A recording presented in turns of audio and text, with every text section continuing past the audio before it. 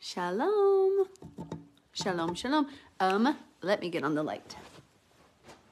Okay, I'm just turning on the light, guys. I just realized the sun's gonna set. Shalom.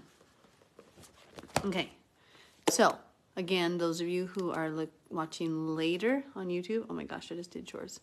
Those of you who are watching later on YouTube, you're going to go 10 minutes in to this video. Well, 11 minutes in to get to the teaching. So we're going to give it 10 minutes for people to get on. Shalom, shalom. We're giving it 10 minutes for people to get on. Oh, goodness. Hello, guys. Shalom, shalom. Some of you watched the live earlier. Tonight we're doing Isaiah. Okay, sorry. I had chore hair and it was looking really crazy. So I'm just going to put it down. Shalom, shalom. Graciela. Hello, hello. How's everybody doing today? How's everybody doing? You having a great day? Hello, Estelle. I pray you're having a blessed day, everyone. If you did not, I think some of you caught the live earlier that I did. Kind of the neat thing, You know, the neat thing about walking with Yahweh is you have to walk with him. Like daily, he gave the provision. Like daily, they had the manna. Daily, he leads us and guides us, and we have to stay in constant step with him. And so as we're talking about the new year and the Abib barley, and is this the year? It's kind of a fun little thing. It's kind of a fun little exercise in how we actually do walk out our faith, because often we walk by faith, not by sight. We don't see the step ahead of us. Hi, Donna. Shalom, shalom. Good evening. Hi, Dale. Hi, hon. And so this whole thing with the Passover, this is the first year, just so you know, that the Abib barley has ever been this confusing. I've done this for 23 years now. This is the 23rd year, and it's never happened like this before. A rainy day still in the wrestling match. Oh, I'm praying for you, Graciela. Hi, Heather. I have not probably listened to your message yet. I think I ran in the door at like 12:30, put groceries away, started the Zoom call after I did chores and put the groceries away, and then went right from that to the live. My husband got home, did dinner, so then did chores, and I just sat down. So I'm like, I literally came in the house at 6:53. I'm like, okay. Hi, Alex. You got it, Estelle. Hi, Jess. Hi, Nellie. Hi, William. Hello, hello, guys. William, are you driving right now, or are you stationary? Hi, Ever-Ann. And I will get to it, Heather. I will. Man, the last 2 days, I'm so tired. Hi, Jody. Hello, hello. We're going to wait. Remember, guys, 8 more minutes. We start at 7:10, the teaching. So any of you who ever don't like this chit-chat at the beginning, don't forget to set your clock. We started at 7:10. Hi, Anna. You look so cute this afternoon in your little, whatever you were doing, the little kitchen duties. It was so cute, so matronly. It was cute, cute, cute. Hi, Alex. Let's see. Hi, Karina. Hello, hello, everyone. Hi, Christina. Hi, Connie. Oh, I'm sorry. Well, you just let me know questions you have. Reach out.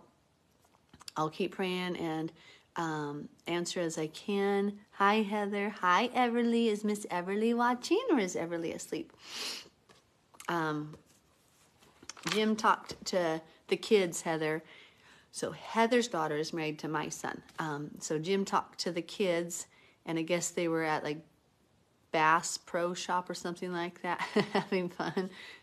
Anyway, hi, Melissa. Shalom, shalom. Oh, hi, Everly. Remember, 7 more minutes and we'll start the teaching, guys. So if you feel that this is boring, then you can come back on in 7 minutes or set the pause for 7 minutes. Is anyone else excited about it? It is. Yeah, you guys, especially your first year, it's like you're finally observing days of the Lord that mean something. Christmas doesn't mean anything. Pagan Mist, that's what we call it, Pagan Mist, thanks to Morgan and Judd. Pagan Mist doesn't mean anything. Hi, Joe. Easter doesn't mean anything. It was a fertility goddess. But when you understand Passover and Feast of Unleavened Bread, and the whole Feast of Unleavened Bread for me is like so powerful. No, well, okay, Heather, they didn't tell me about the goats, but I heard about it from Jim, I think. But the whole Festival of Unleavened Bread for me is one of my favorite times all year because I do this deep house cleaning, getting all the leaven out, and I really ask the Holy Spirit just to really get in me to the deepest parts and show me if I'm tense, frustrated, because I don't have like obvious sins, right? I'm gonna like obviously when you can do the easy things of Torah. It's the heart issues that are hard. Do I have disbelief somewhere, lack of faith somewhere? Do I have anger, bitterness, something like that? And it's just always so nice how the Holy Spirit just extra strongly moves. And this year, I think we're all going to be pressed a little bit more as a nation. We're going to be on just really pressed to cry out for the repentance of Israel and his children.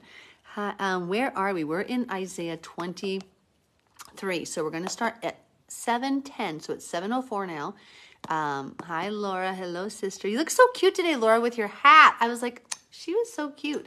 Just like young and springy.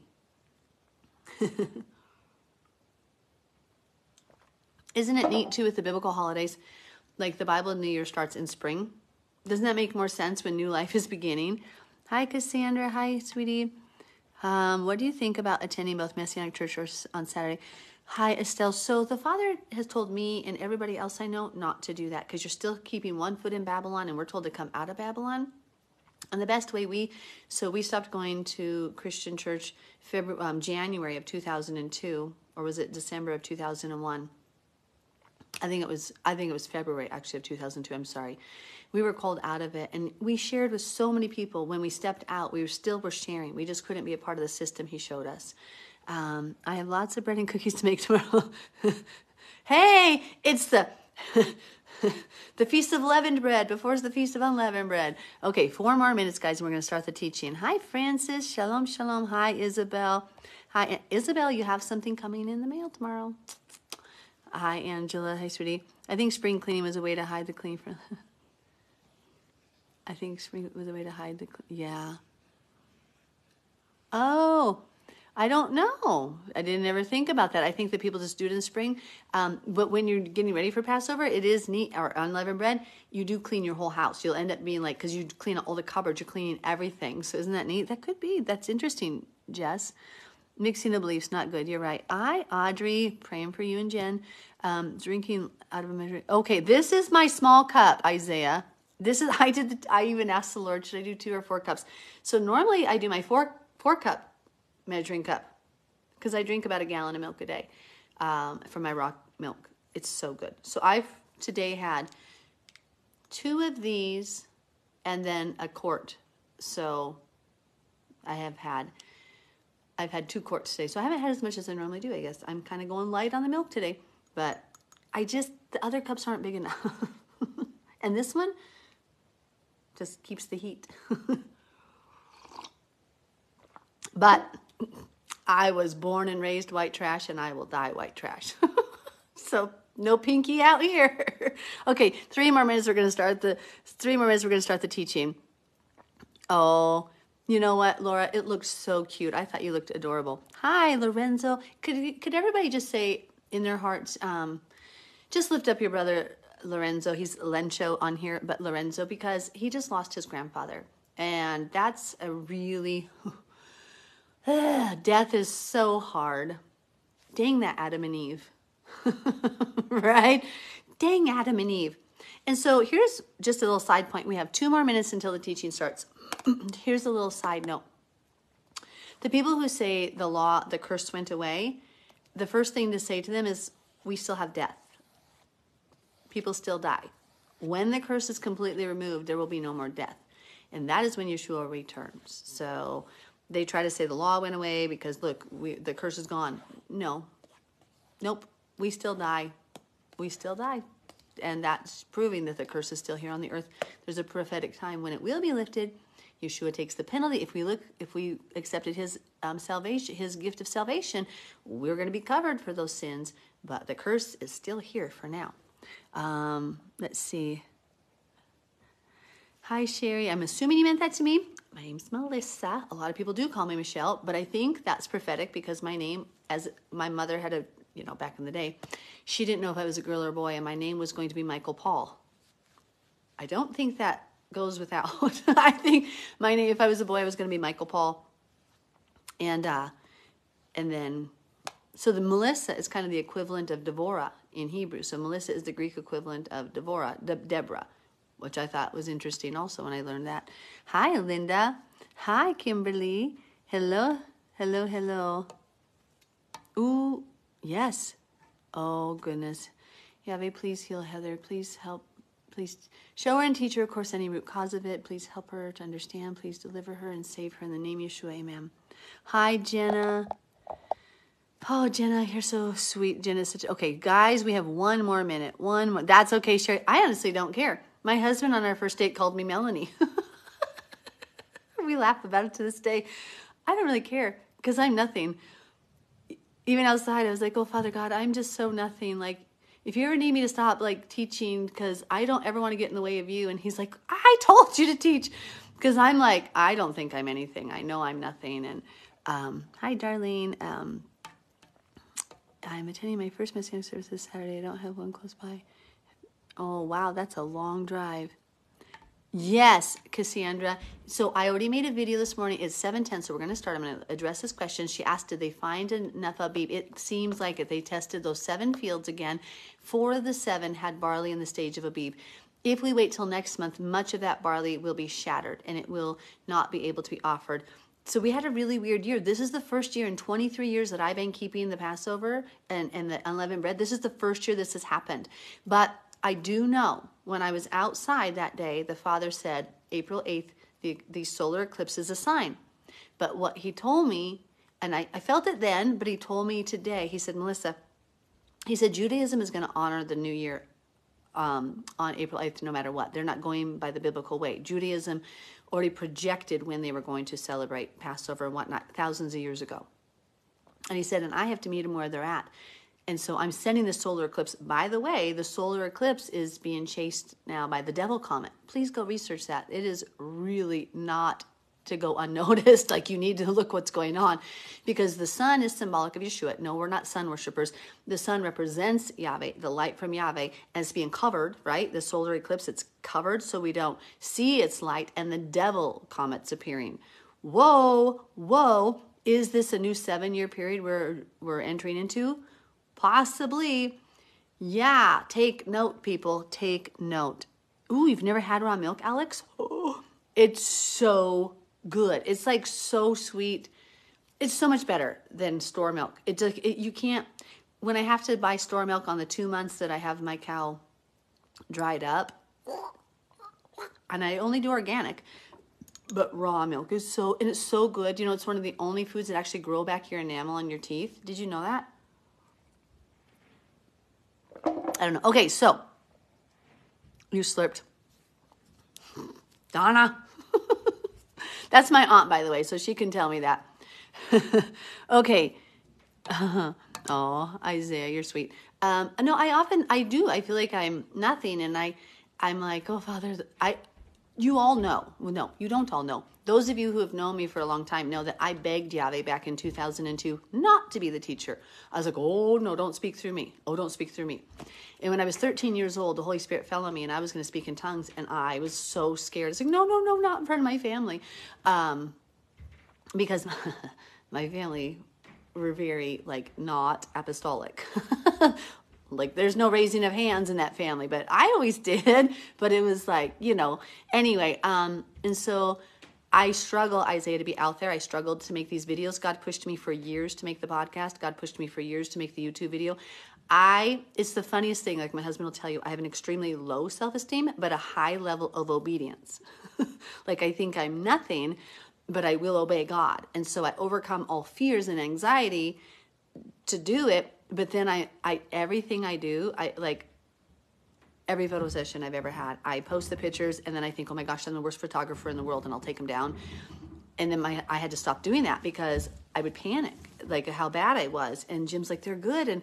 But I do that with everything. And so in a way it's good, because everything I say to you guys, like, I beg Yahweh.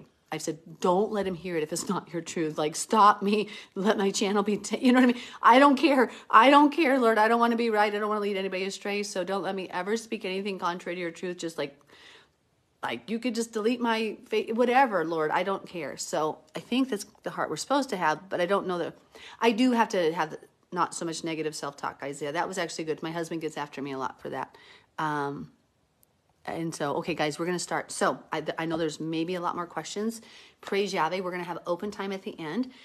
I made a video today, a live video that I posted to my video section. So if you go on my page and look under the videos, you will see today's live teaching about Passover and how this is all happening. Before we begin, I do want to quickly, since we have everybody kind of here, it's starting time, to point out something. When we have a number of resources that are over in Israel looking for the Abib barley. A week and a half ago, 10 days ago, there was a discrepancy between the witnesses. Some said there was just a little bit, but they think it would be ripe. Others said only the genetically modified field was ripe, and then this one, and they weren't sure. Some said yes, some said no. There was such a discrepancy between the reports that, honestly, I didn't feel comfortable from here declaring what. At first, if you saw my first video, I was like, yay, it's the new year. And then I quickly pulled that down because I read more reports from people. And then I'm like, maybe we got to wait 10 days. And then I pulled that video down. And then I was like, ah. And so I'm like, Father, you just got to show me. And all I heard in my ear was April 8th, a sign. I heard that. And then I heard, no, that's the word I heard. And I can't remember one other thing he showed me. He said, but they have to have enough Abib barley meal for the entire assembly to bring it. So I was like, okay. And then Laura had asked me, should we wait? But I was thinking, well, no, because if, maybe we don't need to wait the 10 days now, because if they didn't, I was just trying to figure it out too, like from here in America. But I did know April 8th is a sign. And I remember thinking when I heard that, I had this little voice say, but maybe it's a sign to the Jews in the world because they already assume that's the beginning of the year on the biblical calendar. And I was like, okay, because they're not going by the barley harvest. You have to remember Rabbinic Judaism doesn't follow the Torah. They follow the Talmud. They say they follow the Torah, but that confuses people. But they don't actually follow the Torah. They set the precedent of the Talmud above the Torah. The Talmud are the extra laws that were codified after the Babylonian exile. Well, they began to be codified and orally transmitted during the Babylonian exile.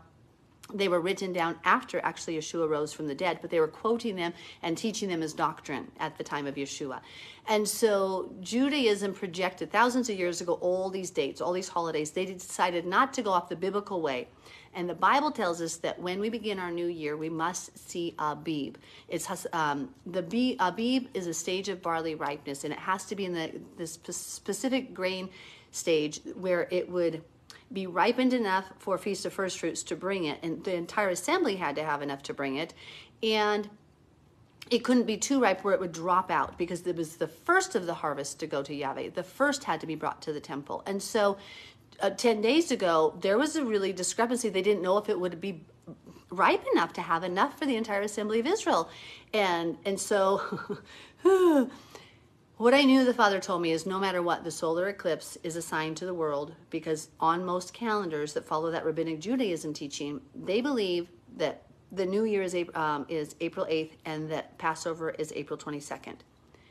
Now, getting back to the actual scriptural way, just like Yeshua was constantly rebuking their traditions of men and taking it back to Scripture.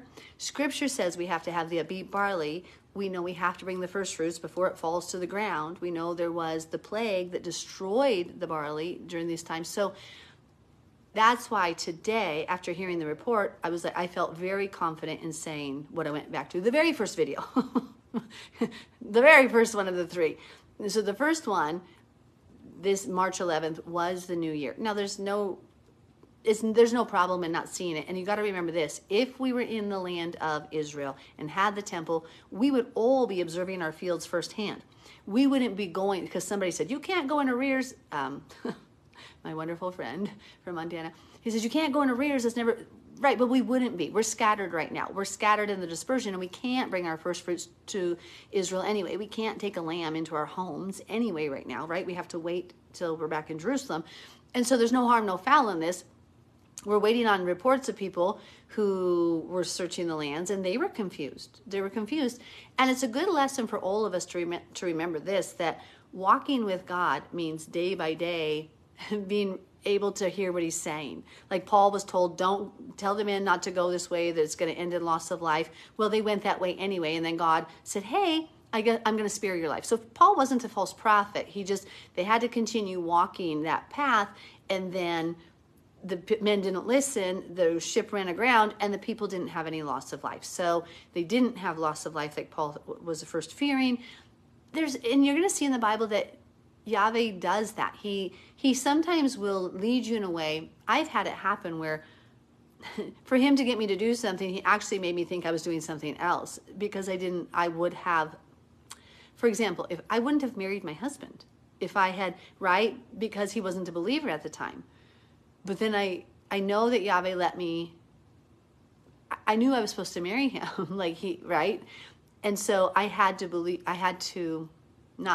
don't know how to explain this, but I think you know what I'm talking about. Sometimes you have to walk by faith and Yahweh directs you in the moment. Like when he told me, for example, in 2003, we were moving, I didn't know where. He's like, you're moving. And I'm like, where? So I went and stuck a for sale sign in my yard. And 8 months later, after we hadn't moved yet, I'm like, okay, we're moving. I'm like, okay, just happy, whatever. And he told me to call my friend. And I called my friend. She came over that night, her and her husband. And sure enough, they ended up that night saying they wanted to buy our house. The next day they went, got the money. 2 weeks later, we sold and closed and went on the way. So at the right time, he told me who to call, invite them over. In fact, she ended up calling me because they kept ignoring the voice. It was just funny. So my point is, God doesn't always tell us the full story. Do you remember the disciples? They were like, oh, now we understood what he was talking about.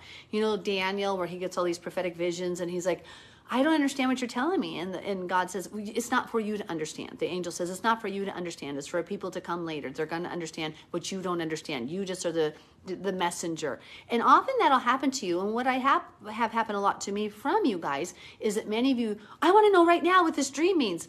Well, Joseph had to wait 17 years for his dream to come true.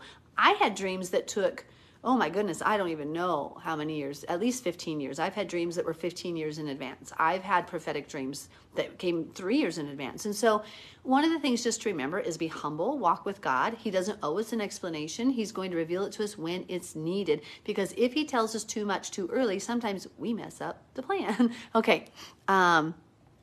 Okay, so Passover this year, and I did make a video, so please go back and watch that video I posted today. But the day of rest is the 26th. So it's the sunset the 25th to sunset the 26th is the first day of rest.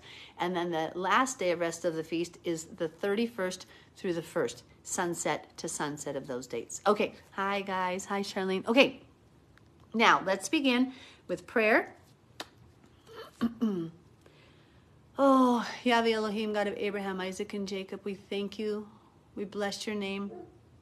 Please guide us and lead us in the wilderness. Please lead us and teach us as we're walking through unknown territories and unknown paths. And Lord, even after 23 years of doing it, Lord, this is the first year it's been this confusing with Yabib Barley. And Father, thank you for teaching us humility and righteousness through this. Thank you for teaching us to wait on you and trust in you and hold fast to you. Thank you, Lord, that you're still going to meet the world where they are, and you're going to give the sign. You're going to give the sign of the solar eclipse for your glory, and that you're going to use it for your good, because you say your name is Ehyeh Asher Ehyeh, I will be who I will be. And we believe that, Father God. We believe that you are righteous, holy, and just, and never, ever changing, that your Torah is eternal and forevermore. And we thank you, Lord, that you will not cast us off for all we have done, but that you will redeem us, restore us, purify us, and cleanse us. Thank you, Lord, for the baptism of fire that is to come, even though it's going to be so hard, Father. Please strengthen us through it. We thank you in advance for helping to make us what you need us to be, Lord, what you created us to be. Thank you for those trials, because without those trials, we would not be who you need us to be. We would be stuck in our arrogance and our pride and our filth. And Father, as we approach the Feast of Unleavened Bread, Father God, would you shine your light into our hearts, put your Holy Spirit into the deepest, darkest crevices of our minds and our hearts, anything within us, Lord, shine your light and get it out. Get all of the leaven out of us. Oh, we love you so much, Father. We're so thankful for you. Would you please heal those who need healing? Please, Yahweh Elohim, would you please teach those who need taught. All of us need taught. All of us need taught. Please come and teach tonight. But please really open the minds and ears and hearts of those who really need it, who are stuck in confusion. Yahweh, save your children from the Babylonian system. Anoint our lips to speak your truth for your glory, not for our own. May we never build our own systems. Oh, Yahweh Elohim, will you come and teach tonight? Will you guide us and lead us? We bless your name. We glorify your name. In the name of Yeshua, we pray. Amen. Okay, so we are on Isaiah 23. We were kind of rocking and rolling through some scriptures the other night. I don't think I can do that many chapters tonight because of the Cheese Whiz. Okay, by the way, if you have children, like I don't support Cheese Whiz because I think it has pork. But yes, 26th, Faith. 26th of the day of rest. What was I going to say? Oh, yeah. So when they go through the why stage, why? We always would say because my son would say because instead of because, it was because. Or we'd say just because of the Cheese Whiz. And that ended the conversation. I'm like, oh, okay. No, so March. Linda, it's going to be March 26th. So it's the 25th to the 26th. Okay, Isaiah 23. The burden, and you guys can ask more questions at the end or go back and watch the video I posted on the timelines under the videos, okay? The burden against Tyre. Wail, you sharp ships of Tarshish, for it is laid waste, so that there is no house, no harbor. From the land of Cyprus it is revealed to them. Be still, you inhabitants of the coastland, you merchants of Sidon, whom those who cross the sea have filled, and on great waters the grain of Shihor, the harvest of the river is her revenue, and she is a marketplace for the nations. So this is a seafaring nation. Now, historically, Tyre was just right off the coast, like of Israel and Lebanon. They would often trade with the western lands, and so you're going to see sometimes in here where the Hebrew word for it is Kittim, which means western lands. What we know is that Dan, the tribe of Dan, were the seafarers, and they worked very closely with Tyre.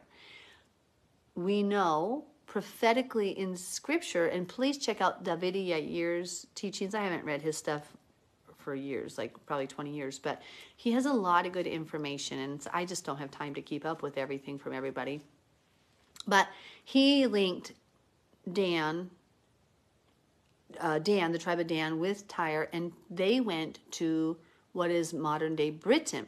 So when you talk about this, Britain colonized and was the ruler of the world for a very long time, and only has been kind of cast down for the last 70 years. Interesting, the days of Queen Elizabeth, right?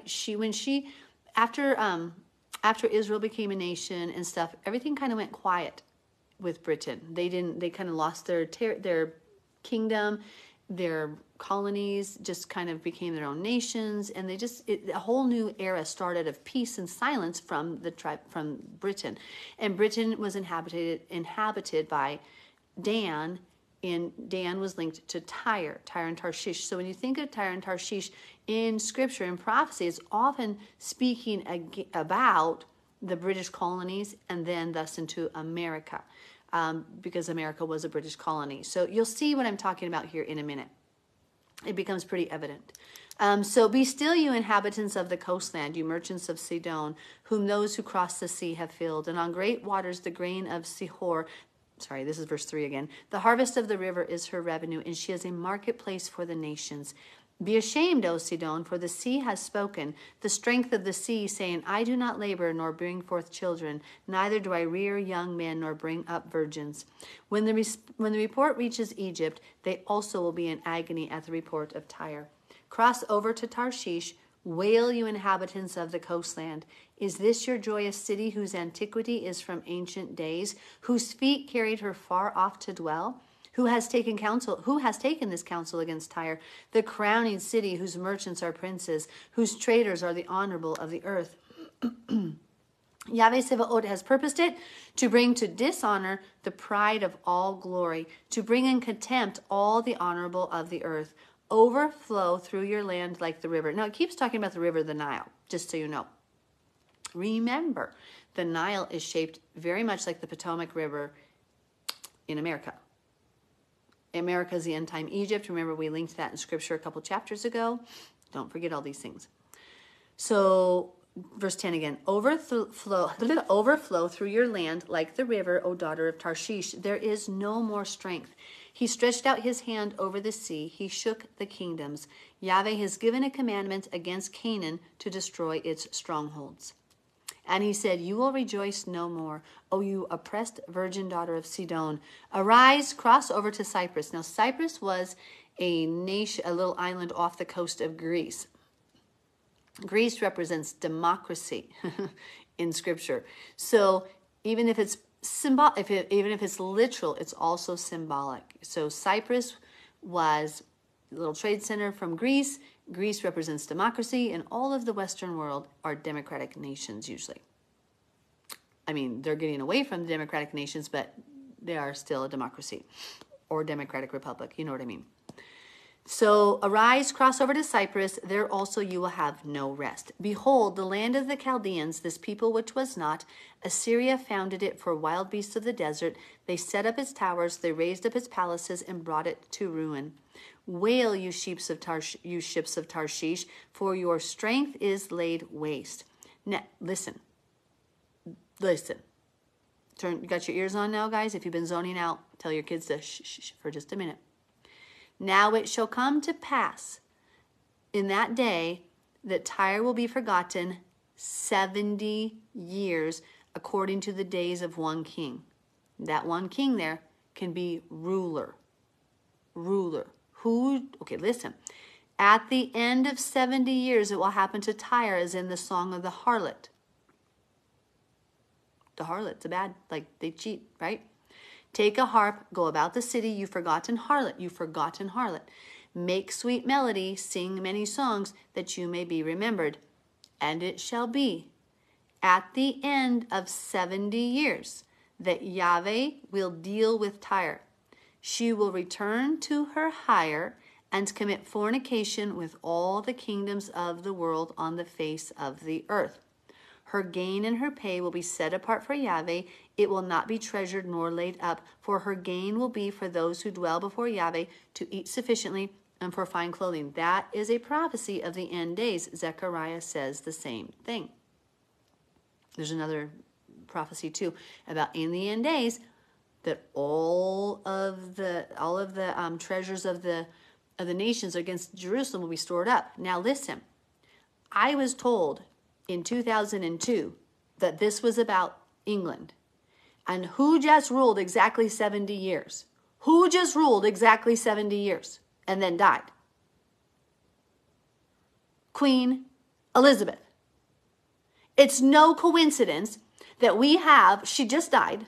She just died. We know that the Antichrist is from the tribe of Dan, linked to the Catholic Church. Right? So whether it's an American or British person, it could be either. Some people think Barack Obama. Some people think Trump, Barack Obama, both of them fit the bill very well. Some people think it's could be Prince Charles. All of them, you can literally in the Hebrew Gematria somehow get their names to equal 666. And yeah, they all kind of fit the bill. There's a statue of Prince Charles in South America calling him the savior of the world. This was built in like 2009. He's in a loincloth. He's standing on the globe, and he calls him the savior of the world.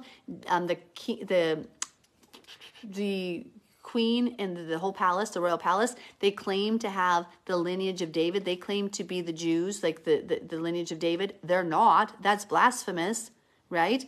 That's blasphemous, but they claim to be of the tribe of Judah. They say that they have David's chair in their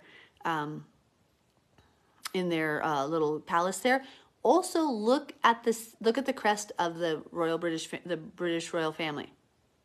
Look at it. Go look at it.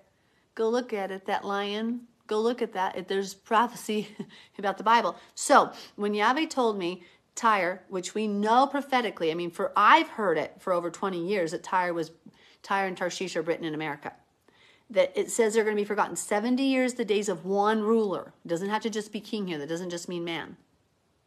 And then Queen Elizabeth died she ruled exactly 70 years.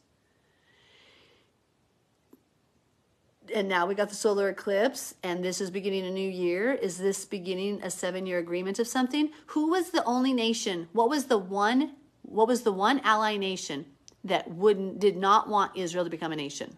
Who was it? Britain. Do you know that Britain was the one who fought?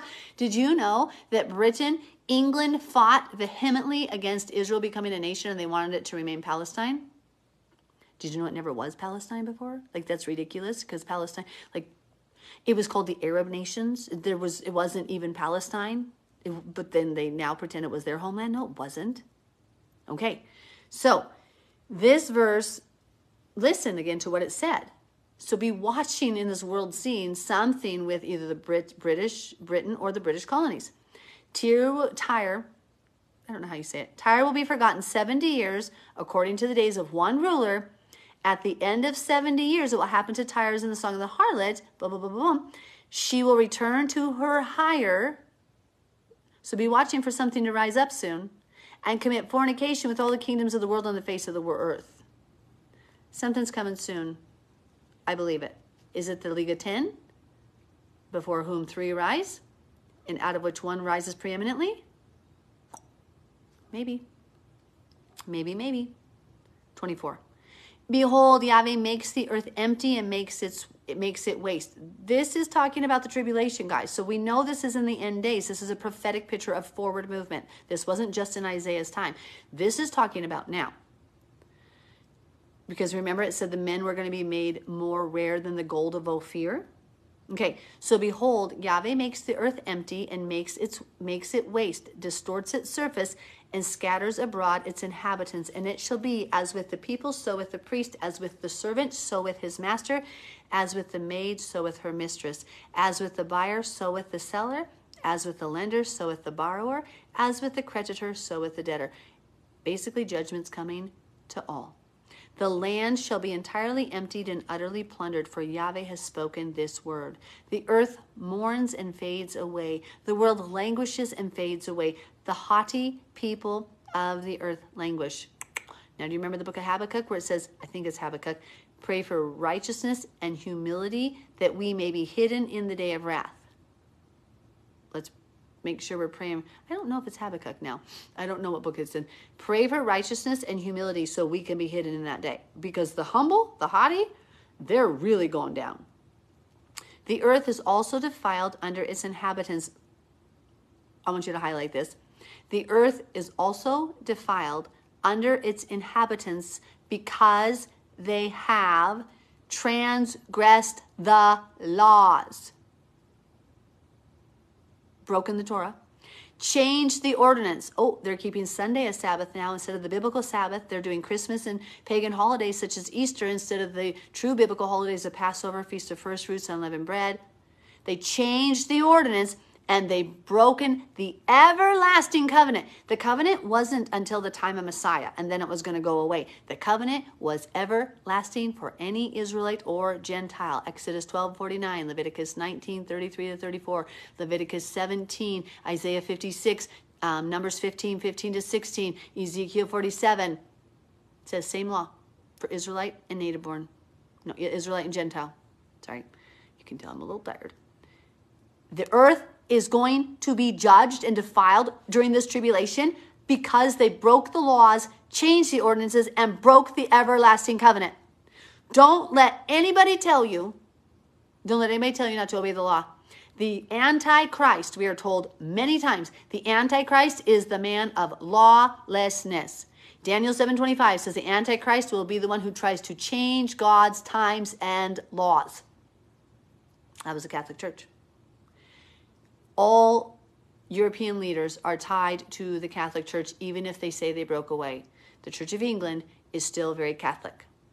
They might not like the Pope, but they do everything the Pope says.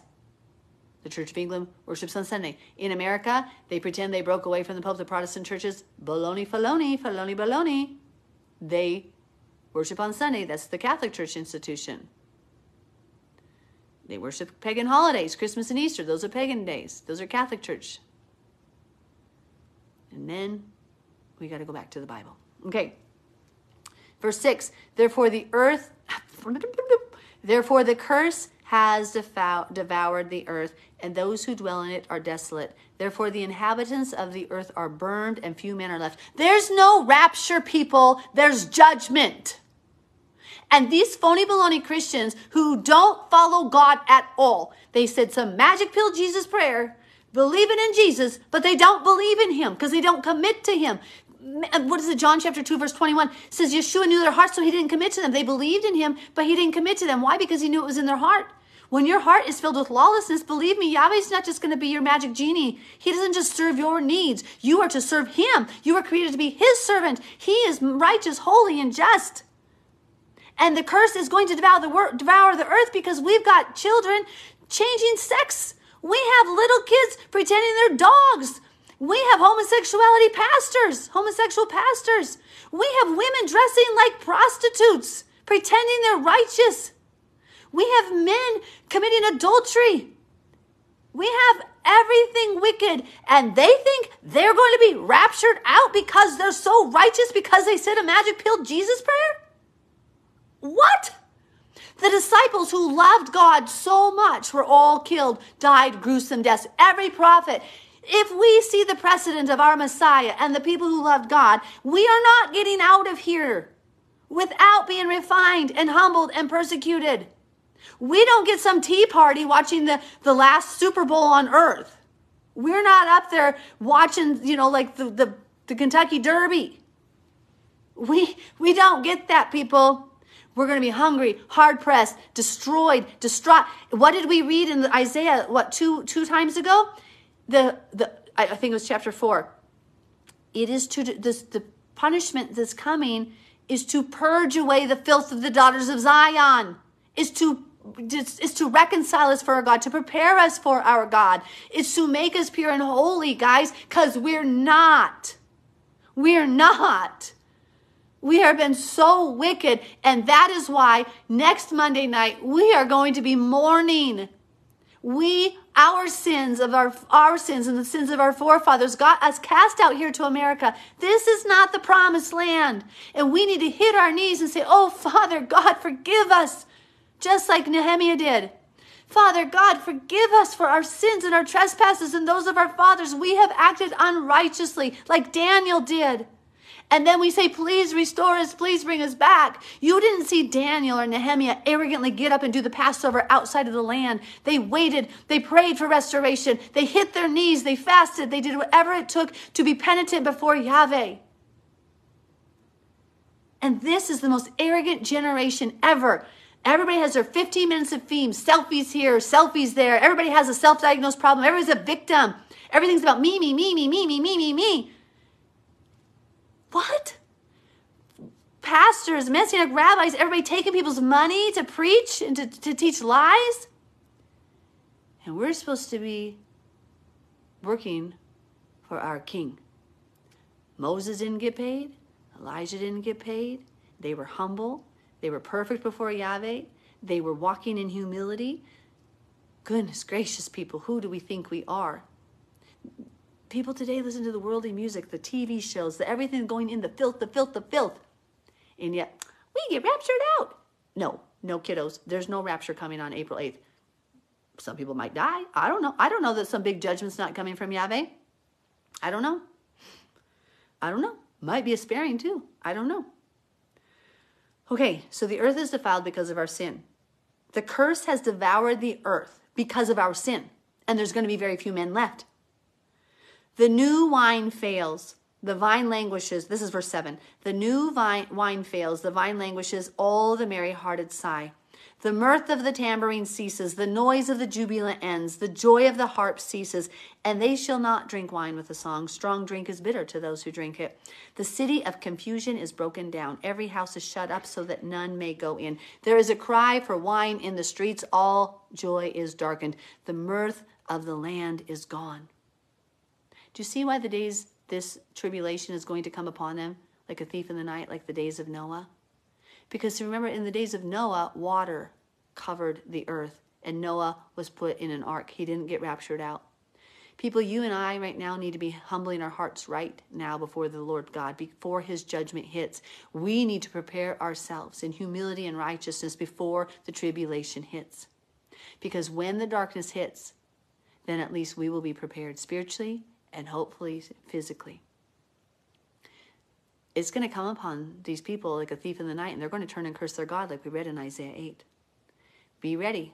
Be ready. Our God is about to deliver his fury to the earth, and he is going to baptize us with fire to purify us. Verse 12, in the city desolation is left, and the gate is stricken with destruction. When it shall be thus in the midst of the land among the people, it shall be like the shaking of an olive tree, like the gleaning of grapes when the vintage is done. So who's going to be left? Not much, just like a little bit of grapes, like a little bit of olives. They shall lift up their voice, they shall sing for the majesty of Yahweh, they shall cry aloud from the sea. We're going to sing for the majesty of Yahweh. We are no longer going to herald ourselves. Please, let's stop right now. We're nothing. We need to sing for the majesty of Yahweh. Therefore, glorify Yahweh in the dawning light, the name of Yahweh Elohim of Israel in the coastlands of the sea. From the ends of the earth we have heard songs, glory to the righteous. But I said, I am ruined, I am ruined. Woe to me. The treacherous dealers have dealt treacherously. Indeed, the treacherous dealers have dealt very treacherously. Fear and the pit and the snare are upon you, O inhabitant of the earth. And it shall be that he who flees from the noise of the fear shall fall into the pit, and he who comes up from the midst of the pit shall be caught in the snare. For the windows from on high are open, and the foundations of the earth are shaken. The earth is violently broken, the earth is split open. This is talking about cataclysmic events of volcanoes, earthquakes, fissures happening. The earth is shaken exceedingly. The earth shall reel to and fro like a drunkard, and shall totter like a hut. Its transgression shall be heavy upon it. And remember the vision I had? Angela might remember when I had the vision, or Christina. I was taken up to the heavens just a couple months ago. I literally left my body, and I was sitting with Yeshua, and I saw the earth engulfed in fires and smoke and volcanoes. It was not pretty. And the Father, Yeshua, it was Yeshua, not the Father. He looked at me, he said, Mel, the only thing going to help my people through this coming tribulation is righteousness, humility, and doing like the obedient acts of God and love. And he was talking about the things of righteousness, and he said, and they're arguing about the shape of the earth. He goes, that's Satan's distraction. But I saw it all engulfed, like there was cataclysmic events everywhere. Its transgression shall be heavy upon it, and it will fall and not rise again. Verse 21. Now, here's what we know. We know that the earth, the mountains of Mount Jerusalem will be raised up, and the hills. So it's not like the earth is actually going to go away. This is not the time of the New Jerusalem. This is talking about before the millennial reign, the 7th period of 1,000 years on earth. So this is poetic language again. When it says it's going to fall and not rise again, we're literally told that all the mountains will be brought low, but the hill of Jerusalem will rise up. And remember, we read in Isaiah chapter 2, just a couple verses ago, about this time after the tribulation, that the law is going to go forth from Zion across the earth. And people, like a child's going to live to like 100, right? The lion and what did it say? The lion and the lamb are going to lay down together, and a viper's not going to bite a child's hand. So he's putting upon this earth a period of peace after this tribulation, because we will have been humbled and brought into subjection under our King Yeshua. Verse 21, it shall come to pass in that day that Yahweh will punish on high the host of exalted ones. So that's like the fallen angels and the kings of the earth, and on the earth the kings of the earth. They will be gathered together as prisoners are gathered in the pit, and will be shut up in the prison. Listen, after many days they will be punished. So this is that many days here. Remember, it says Satan is locked up for 1,000 years and then let out at the end. So what we remember from the books of Ezekiel and Revelation, Satan is locked up for 1,000 years during this millennial reign, he and some of these haughty kings. At the end of 1,000 years, he is let out one more time with Gog and Magog, that's both Revelation and Ezekiel, to come one more time against the world, and then at that point, Yeshua eternally judges him. That's what this is referring to. They will be shut up in prison. After many days, they will be punished. So after many days, then they're going to be let out one more time for that final battle at the end of the millennial reign, where Gog and Magog come with Satan, And boom, that's when Yeshua kiboshes everything. That's when the New Jerusalem descends and the white throne judgment happens. Okay, then the moon will be disgraced and the sun ashamed, for Yahweh Sevaot will reign on Mount Zion and Jerusalem and before his elders gloriously. Because at the time of the New Jerusalem is finally when we have no more sun, moon, and stars. I'm going to quickly pause and see if there is any... Hi, Hannah. Hi, sweetie. I didn't see you get on yet. Any questions? Okay. Yeah, the Earth's not flat. The Earth is not flat, Randy. So I don't know if you, somebody was saying that.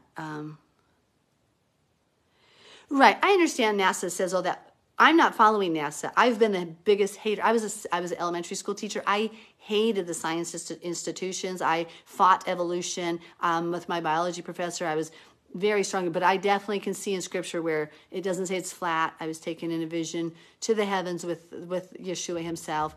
The earth was literally made to totter on its axis. It's spinning faster now. That only happens. You can't have a solar eclipse with the flat earth model. You can't have the moon phases with the flat earth model. There's just a lot of, you can't have time zones with the flat earth model. So we're going to go, that's a different day. But anyway, I don't argue those things. I love everybody, even if you believe that. But this is not that place right now.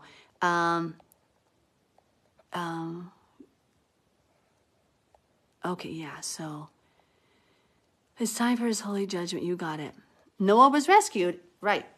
So remember, for 20 years, some of us have been told to prepare places in the wilderness. Some of us have been preparing to go through this tribulation, meaning we've been storing up food, seeds, animals, getting our farmsteads ready. A ton of us have, we were told a long time ago, and there's people for the last 20 to 30 years been doing that. So he will protect us. At the same point, he says many of his saints will die.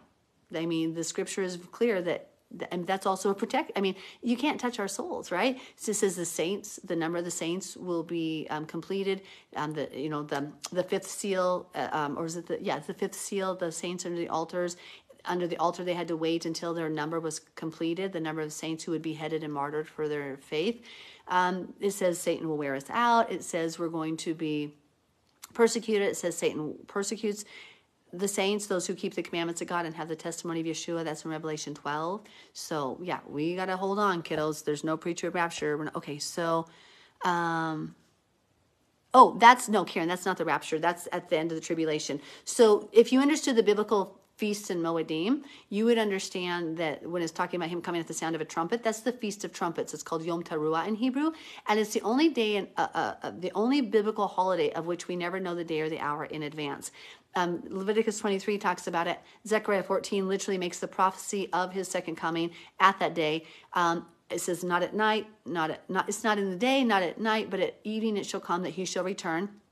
And if you understood the biblical ways, you would understand that the first day of the seventh month, Yom Teruah, is we know when that day is when we see the visible new moon sighting, and there's a 3-day period over which it could be possible. So nobody ever knows the day or the hour because of that month, of any month. You have to be watching and waiting expectantly for the visible new moon sighting. So people take it out of context when they don't understand the whole of Scripture. So if you don't know Genesis to Malachi, you can make up whatever you want the New Testament to say, but it's just not true. So we have to go back to what it was talking about and what it was referring to.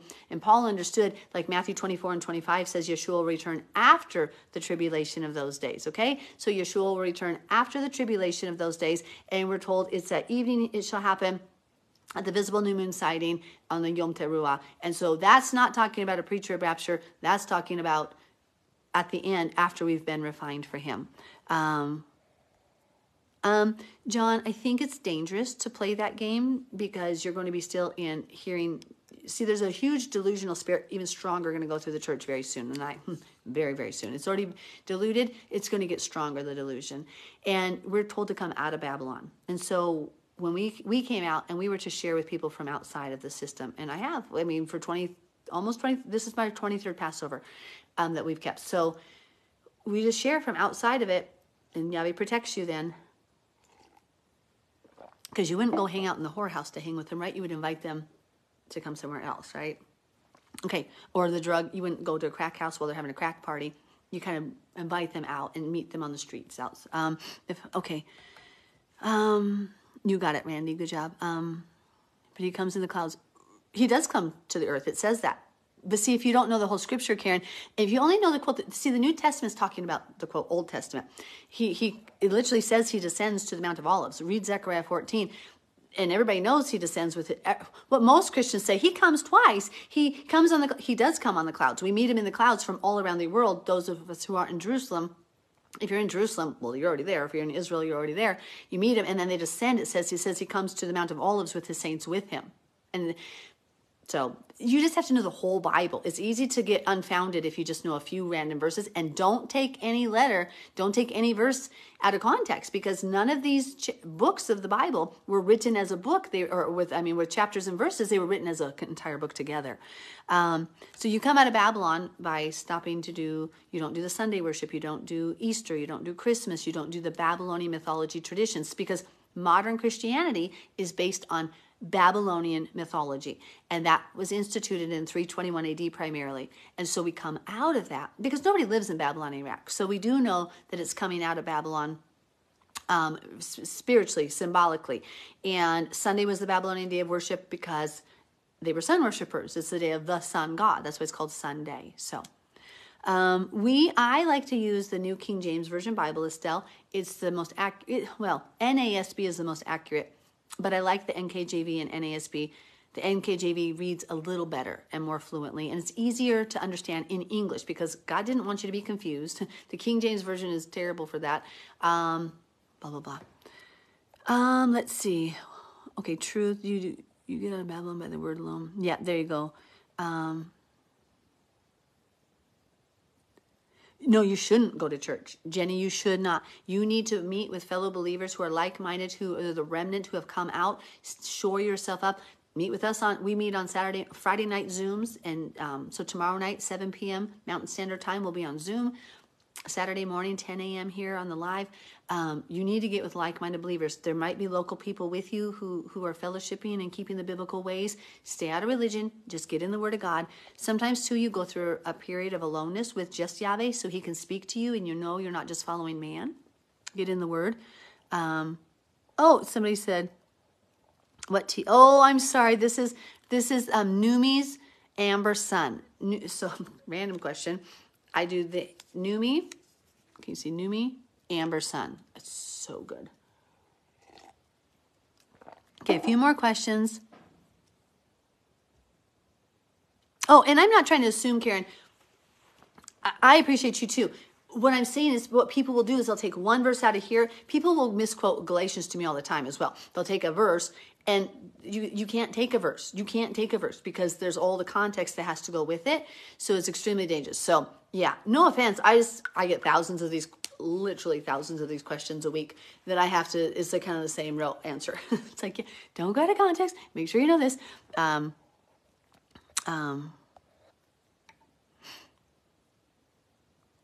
Yeah, exactly. Right. So there's no pre-trib rapture. We meet him in the clouds after come to Zechariah 14 says we come. I do not like the complete Jewish Bible. I do not like the complete Jewish Bible. David Stern's complete Jewish Bible. I have it. It has a definite agenda. Let me tell you that. Not accurate. No, thank you guys. You kind of know me. How do I get on your Zoom? Okay. I will send you that link. If somebody, I don't think you can post a picture in the comments. Would you, Julie Block? Okay. Would you send me a message and I'll give you the Zoom link? Also, let me, I try to make myself notes and then forget all the notes, but I'm going to try. I'm going to post the Zoom link as soon as we're done. Okay. Friday Zooms are amazing. Yeah, they really are good. Please repeat the days. Nicole, would you remind me which days? Are you talking about the Passover days or the Zoom days? You let me know. I have the book of Yahweh, and everything you say is in. Oh, interesting. So we have tribulation. Okay, so we have no. Oh, I'm sorry, Jeanette. That was confusing, huh? No, we have the 7-year agreement. In the middle of the 7-year agreement, the last 3.5 years are like Elijah, spirit of Elijah running from Jezebel. It's the tribulation. So those of us in the spirit of Elijah, which I hope you're there, who declaring the truth of God. Jezebel from the church, the Christian church, is going to be persecuting us. And at the end of that 3.5 years, on Yom Teruah, Yeshua will descend, and those from around the world will meet, who aren't there in Israel, will meet him in the clouds at the end of that 7-year period, and then descend on, Zechariah 14 says, Mount of Olives. And then we'll have the final battle of Armageddon for 10 days. On Day of Judgment, he judges the world. 5 days later, we start the tabernacling with him. And it says in the book of Ezekiel, I think it's 36, for 7 months, we will send out a search party to cleanse the land, to search for all the dead bodies. Ezekiel 45 says that Yeshua then cleanses the temple on Abib first of the following year after the tribulation ends, which will be in the fall. So 5 months later, then he cleanses the temple. He reinstates Passover and all those offerings. Go read Ezekiel 45, 18 to the end in particular. And then we have that 1,000 years with him as king on earth. At the end of 1,000 years, Gog and Magog are let out with Satan. And then boom, their kabosh, the white throne judgment happens. The new Jerusalem descends to the earth. And then it's eternity. Oh, guys, let's run the race. Let's not. Sin is so stupid, right? We don't want to suffer eternally for a stupid consequence. Do not give in to sin. Do not be baited by Satan. It is not worth it. Keep our eyes on the prize, right? Meeting night. Oh, Alex, thank you. So there you go. There's the Zoom link. Julie, there's the Zoom link right there. Alex just posted it. The Tree of Life Bible, I've heard some good things about. I don't have it. How do you learn all this? I feel like, Estelle, when Father called me in 2002, he had me do a 13-day fast, and I had been praying for him to sear his word on my heart. And he just seared his word on my heart. And I read the Bible. That's the book I read. I don't read novels. I don't read other people's writings about the Bible. I read the Bible. And then I read it in Hebrew. And I spend time with him. That's how you know it. No other distractions, just him. I'm sorry, Kenneth. Well, I guess you better get to America. Where do I begin to learn outside this Bible language? Okay, just go to the podcast. Danielle, Christina, Angela, could one of you link the podcast? I think sorry, my son is calling me, but I have to tell him something. So link the podcast. Sweetie, I'm on a Zoom. I'm on a live teaching. Oh, okay, love you. Love you. Bye. My son and his wife are on their honeymoon, so I'm like, I better tell him. I want to at least see his face. I would start with it. So, Kiona, join us tomorrow night on the Zoom. They're such a beautiful group of people. Join us Saturday morning, 10 a.m. for a live teaching. Look through my other videos under the video section of my page. Go to my YouTube channel where a lot of those videos are. It's easier because you can slow it down, speed it up. You can pause it. You can go forward, backwards. YouTube makes it easier to watch the videos, I believe. And then also the podcast, chapter by chapter through the Bible, is the best thing. And then feel free to join us and ask me questions. I have physically hundreds and hundreds and hundreds of questions a week. So just ask me.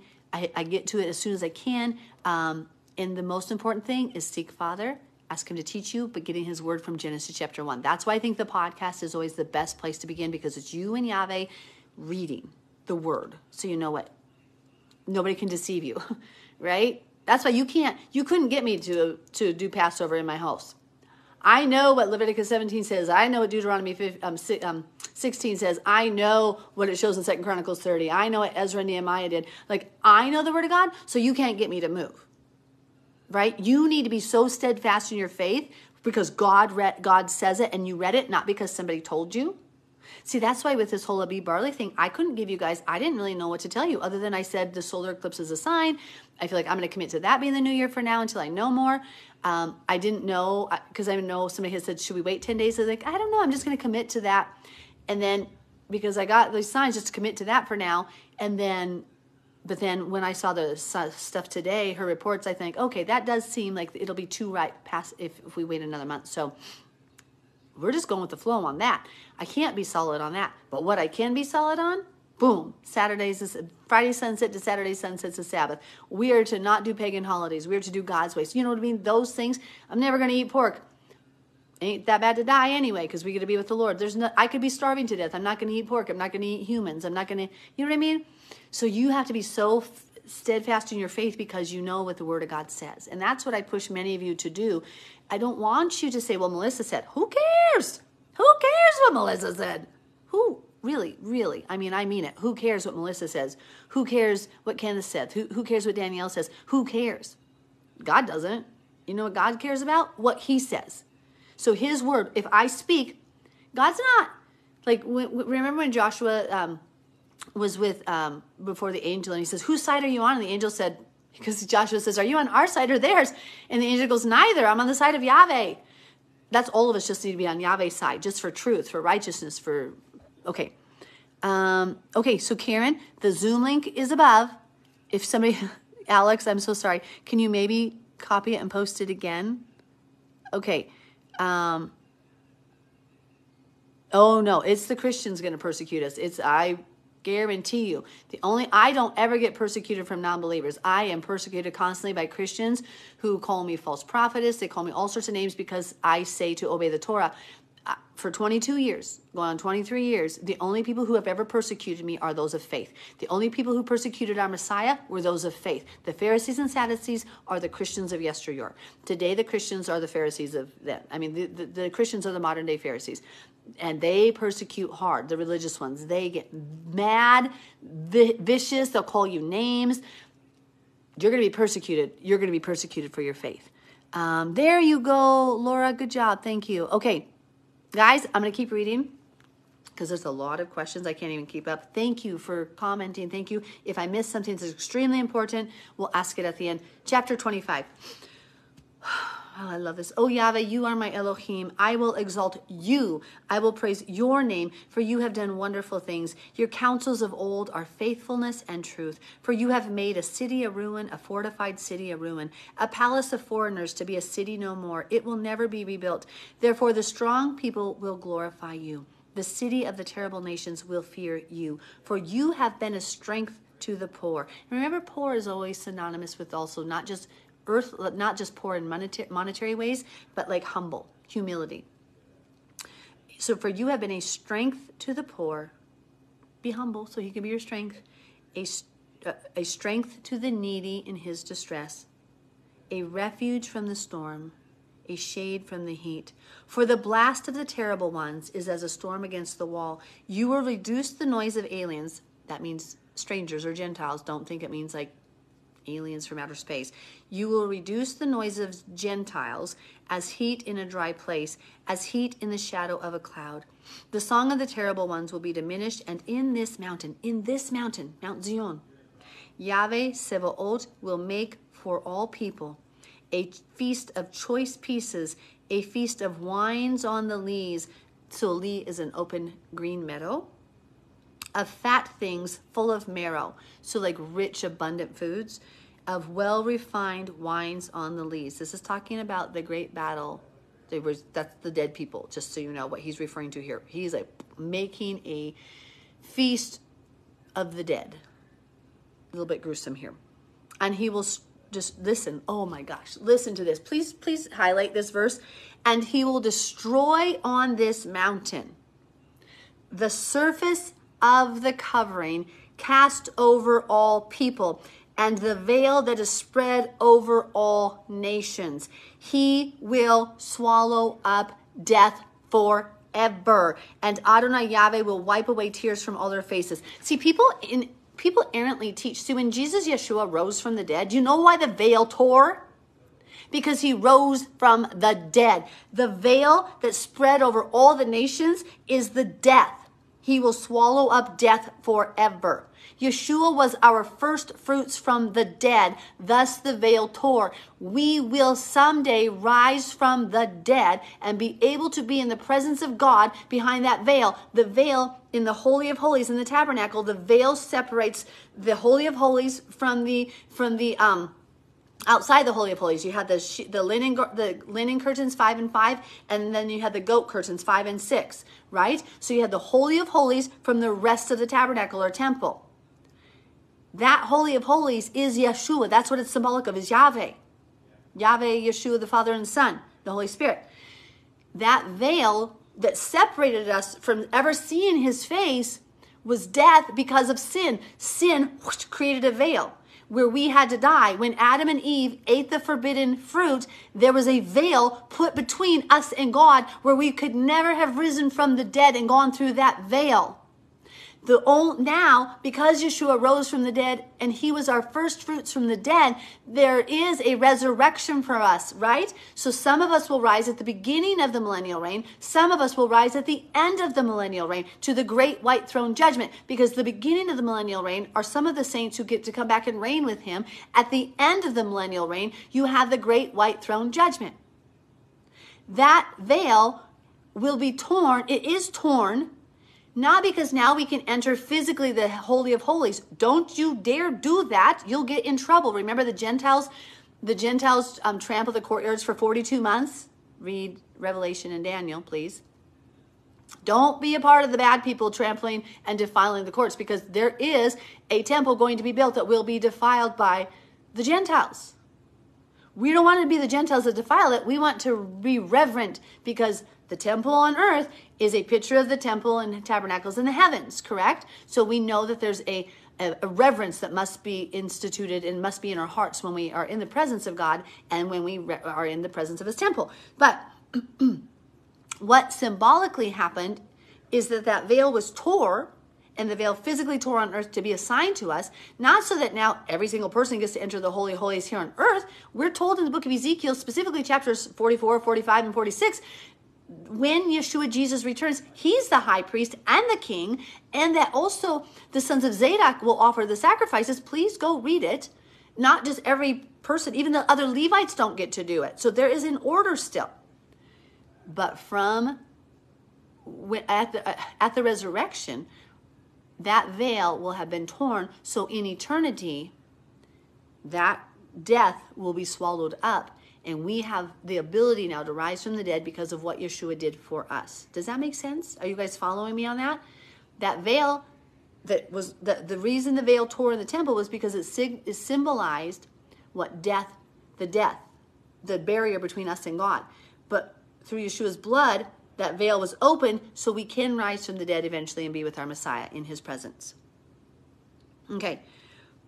Verse 8 again, he will swallow up death forever, and Adonai Yahweh will wipe away tears from all faces, the rebuke of his people. He will take away from all the earth, for Yahweh has spoken. And it will be said in that day, behold, this is our Elohim. We have waited for him, and he will save us. We're going to wait for him during the tribulation, and he will save us. This is Yahweh. We have waited for him. We will be glad and rejoice in his salvation. Yeshua, that's the root word there, right? For on this mountain, the hand of Yahweh will rest, and Moab shall be trampled down under his feet as straw is trampled down for the refuse heap. And he will spread out his hands in their midst as a swimmer reaches out to swim, and he will bring down their pride together with the trickery of their hands, the fortress of the high fort of your walls. He will bring down, lay low, and bring to the ground, down to the dust. This is getting good. Okay. Wow. Whoa, that's a lot of comments.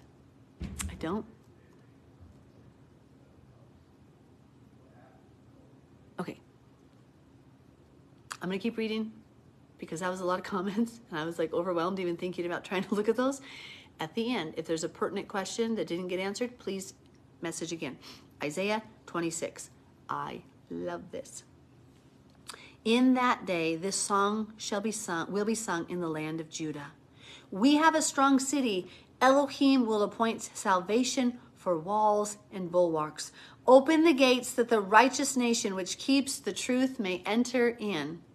You will keep him in perfect peace, whose mind is stayed on you because he trusts in you. Keep your mind on Yahweh. Trust in him. No anxiety. Cast out that anxiety. When you have anxiety, that means your mind is not stayed on him. When you have depression, that means your mind is not stayed on him.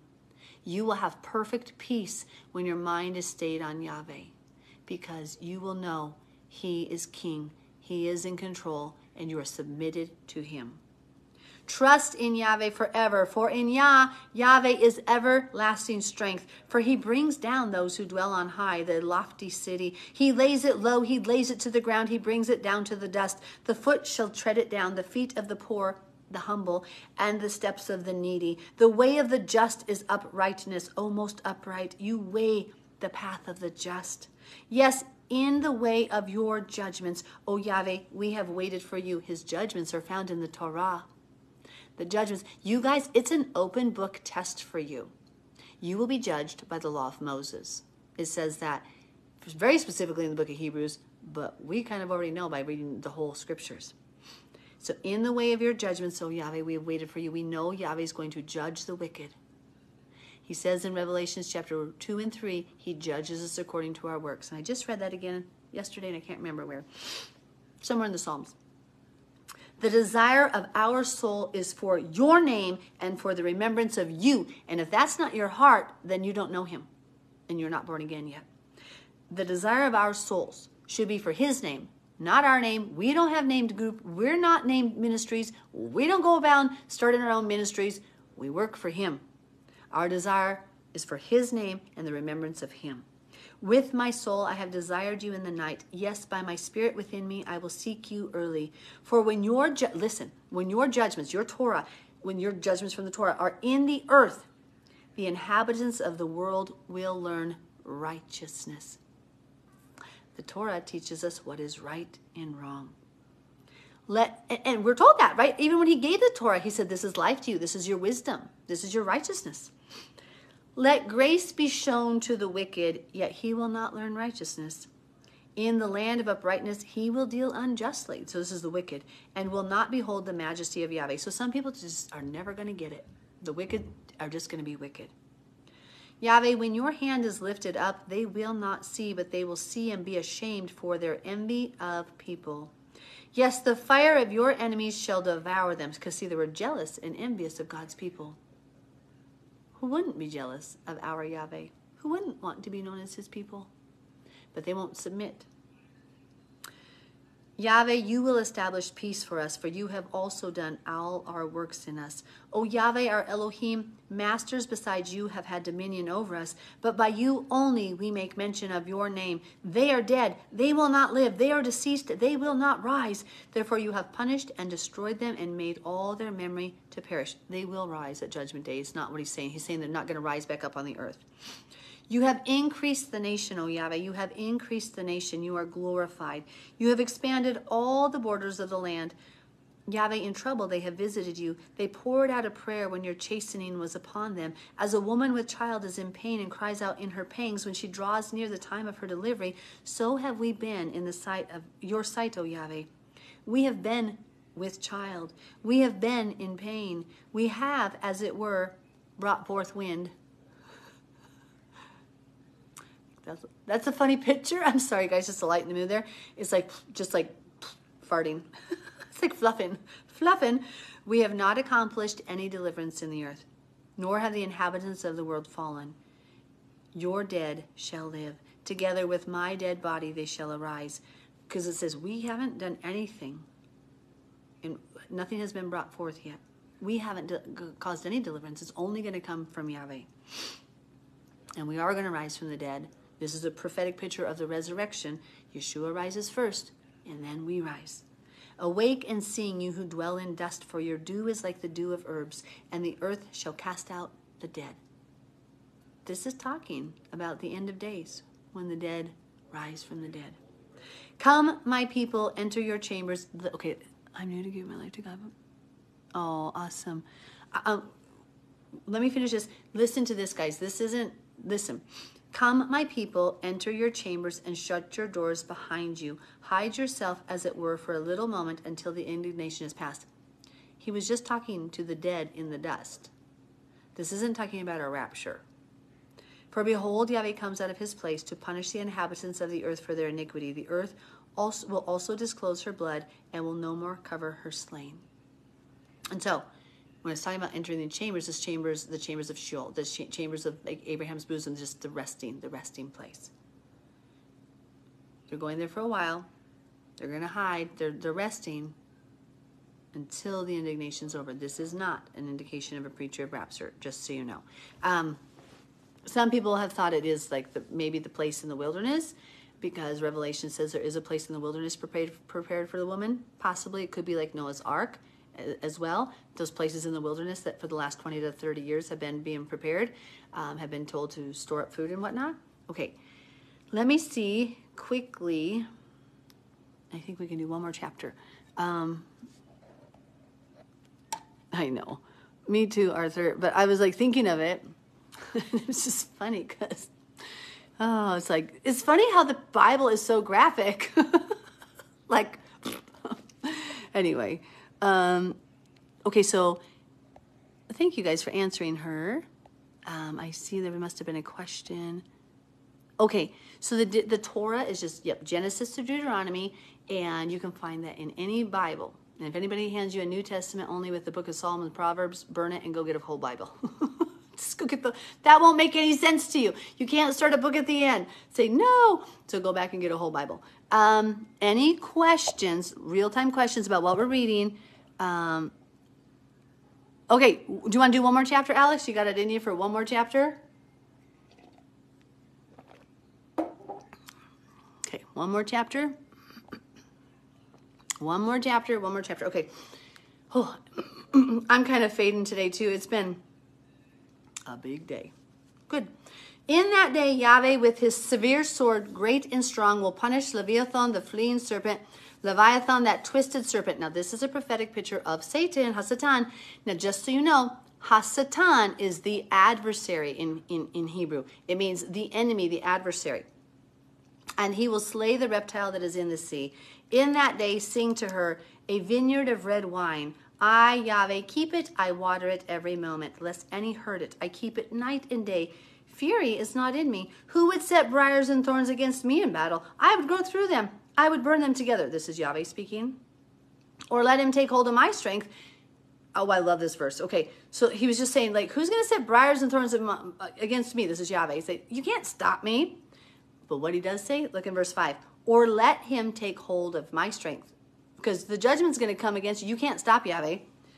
But he says, take hold of my strength that he may make peace with me. We're supposed to make peace with Yahweh, and he shall make peace with me. So that's through Yeshua. Like, Yahweh has an extended hand to everybody. Just take hold of my strength and make peace with me. Isn't that beautiful? I love it. Those who come, he shall cause to take root in Jacob. Israel shall blossom and bud and fill the face of the world with fruit.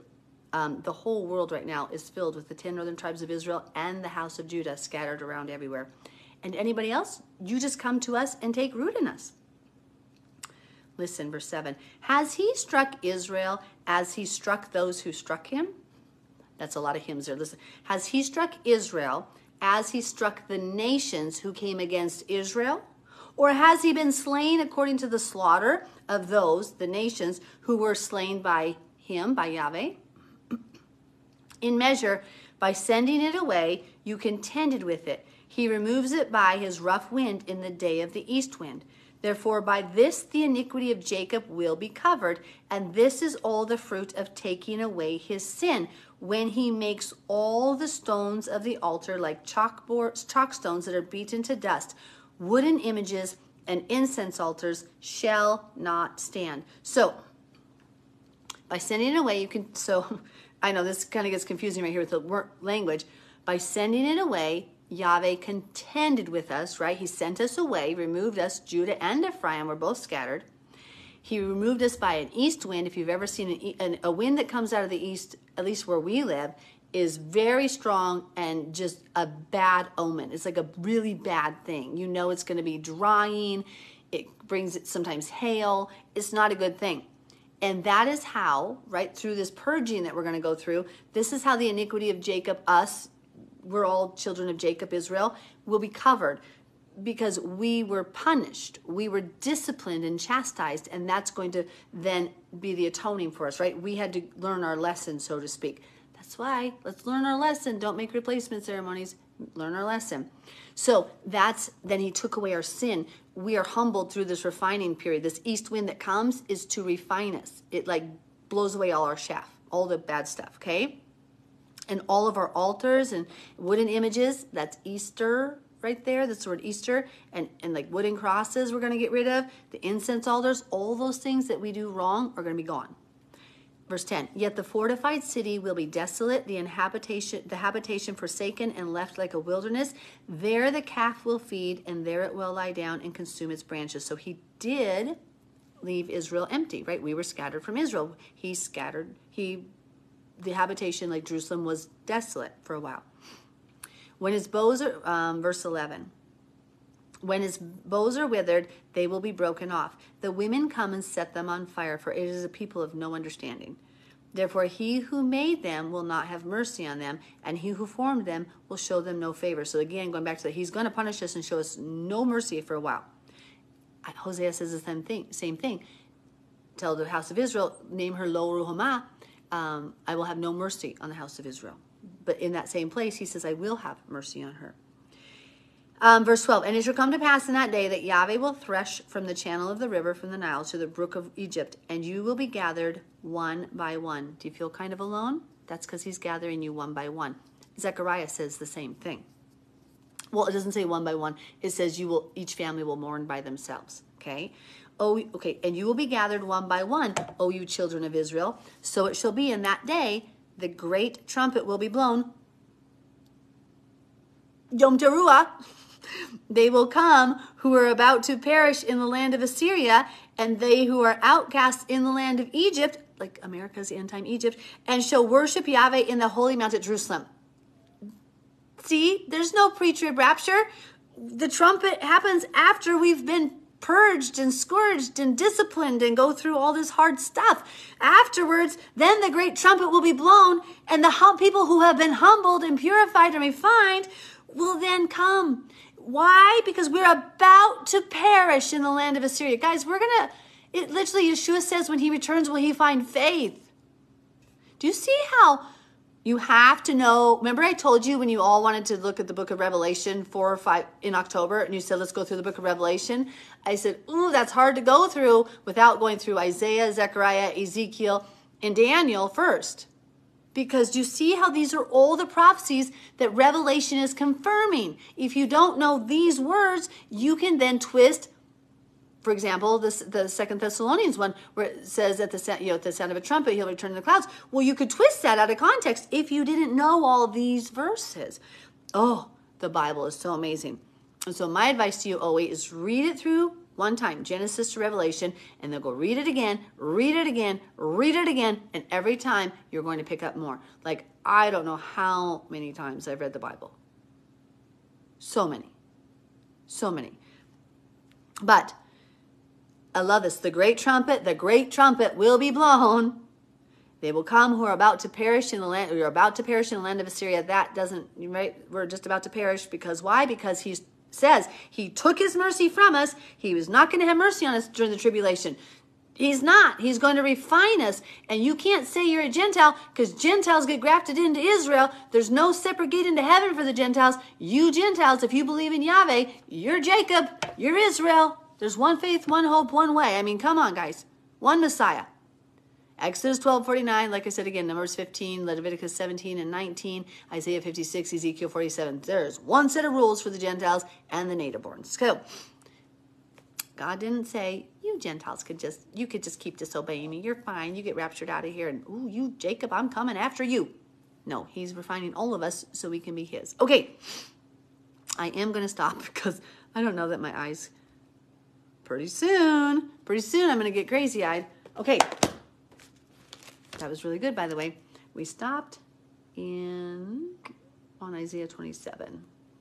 Okay, so questions. Quick questions. My eyes aren't going to last much longer. And I've been going all day. Yes, Arthur. You got it. Away with all of... Oh, right before I came to Torah, Father had been telling me my house was full of idols. And I would look around my house and be like, because I didn't have a Buddha statue or anything, so I couldn't see an idol. And then he revealed to us the Christmas tree and all the pagan idolatry stuff. Oh, it was so beautiful. Okay, sorry, Tristan. Love ya. And Alex is tired too. Yahweh bless you. Oh, Yahweh, thank you, thank you, thank you, thank you, thank you, thank you, thank you for your word, Lord. I'm so sorry that we and our forefathers have angered you to the point where you have to justly and righteously execute your judgments against us. Father, in your wrath, remember mercy. Grant us humility and righteousness that we may be hidden, and help us, Lord. Thank you for your forgiveness that is coming. Thank you for your forgiveness that you do offer us, that you have offered us. Oh, please hold us, and help us to cling to you as we're enduring the discipline. And may we bless your name and thank you for the discipline as it comes. In the name of Yeshua, amen. Now, once you know Torah, you really do usually say thank you. Anytime I get disciplined by God, I'm like, okay, thank you for exposing that in me, and thank you for purifying my heart to a deeper level. Thank you for teaching me. Thank you for not giving up on me. You really do learn to thank God for those trials. Oh, awesome. I'm so thankful. Oh, I showed my husband the bracelet. He thought that was so cute, too. He makes jewelry. We thought it was really neat. Awesome. Oh, Tammy, that's awesome. Tammy, I am so sorry, sweetie. I didn't even have time to eat lunch earlier because I had to hurry. I got home right in time for the Zoom. And then I had to right after the Zoom, I heard the Lord told me to do a live to help people understand the festivals. And then as the live was going on, my husband came home and I had to hurry up and get his dinner and then do the chores for the animals. And then it was time to do this. I physically got in the house at, what was it? What time did we start? So 6:53 is when I was upstairs, running in there. So, okay. I love you all. I pray you get a good night's sleep. I don't see any questions. Is it okay? Oh, is it okay to rid the house of idols if they're not mine? So, Lorenzo, you're going to, I'm sorry. I can't, Gideon was told to throw away his father's idols, but I was told to let my husband make his choices because he's the head of the home. Thank God he hated Christmas, so he was fine with getting rid of it. But I did, for me, you're really only responsible for you, but if Father told you to do it like Gideon, then you may have to do that. Oh, thank you, Cassandra. Hi, Estelle. I'm so glad you did join us. Good night, Donna. Yes, and I've been praying a lot for you. Well, awesome. I think Niaja, did I say that right? Niaja, I think you're really going to like the Zoom if you join it. These people are so beautiful. I have been in Torah almost going on 20, this is my 23rd Passover. I tell you what, there's some people that are not so beautiful yet that Yahweh needs to make a little bit more beautiful. The Torah movement that are not so nice, I should say. This group that we have right now is such a beautiful group of humble hearts who, even if we disagree, I'm okay if you disagree with me. Some people do believe the earth is flat. I don't, but I'm not going to put you out for that. I'm not going to judge you for it. And just the gentleness and the kindness and the love this group has is really, really beautiful. And so I'm really thankful for everybody in here. Oh, I'm sorry, Camille. Camille, that kind of happens. It's like the flesh wars against the spirit. And so those who don't come and obey, or those who, I don't know, man, Satan does work them up. Satan, don't be the one through whom Satan works, right? Don't any of us tear each other down, cut each other down, talk bad about each other, be angry. Don't let us be the one through. But so many people are unaware even of what Satan's doing to them. He destroys marriages and comes in. Oh, it's so sad, isn't it? It's so sad. I'll pray for you. We are in Wyoming, but we're all over the world, the people that come on here and that are in Zoom. So I hope that makes sense. Oh, no, Judaism is going off the rabbinic. Yeah, you're right, Angela. Judaism is the calendar that was created after the Babylonian exile. They did it because the Jews were getting dispersed. So they went through and projected the dates of the biblical, of the holidays, not based on the Bible way, but based on Judaism to make it easier. Because they said they could do it. Isn't that crazy? Oh, we could, Jessica, that's a good one. There's not much to it about the mixing of fibers.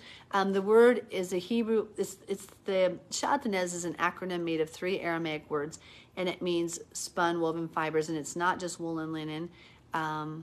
It's just any two fibers together that so like we aren't supposed to wear something that's 95% polyester, 5% spandex, or we're just not supposed to do that. It's supposed to be when we clothe ourselves, it's a picture of clothing ourselves in humility, but that's a good thing.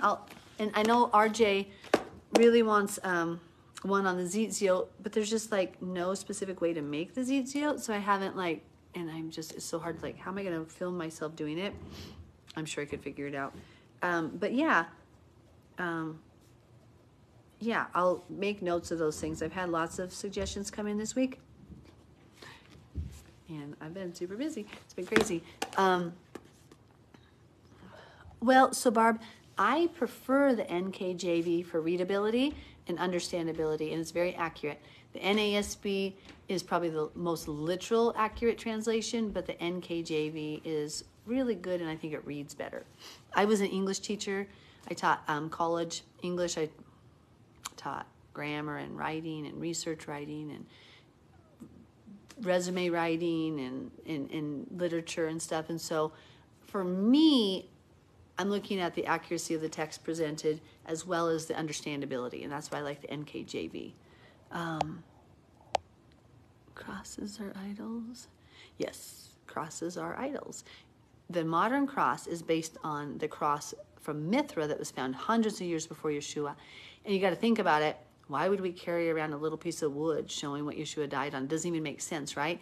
Now, we can be thankful that he died on a cross, but his cross, the cross that he died on, was more like a crossbeam, just like a stake, or a tree even, they think. But most likely it was the wood from the tree, which is why they said tree.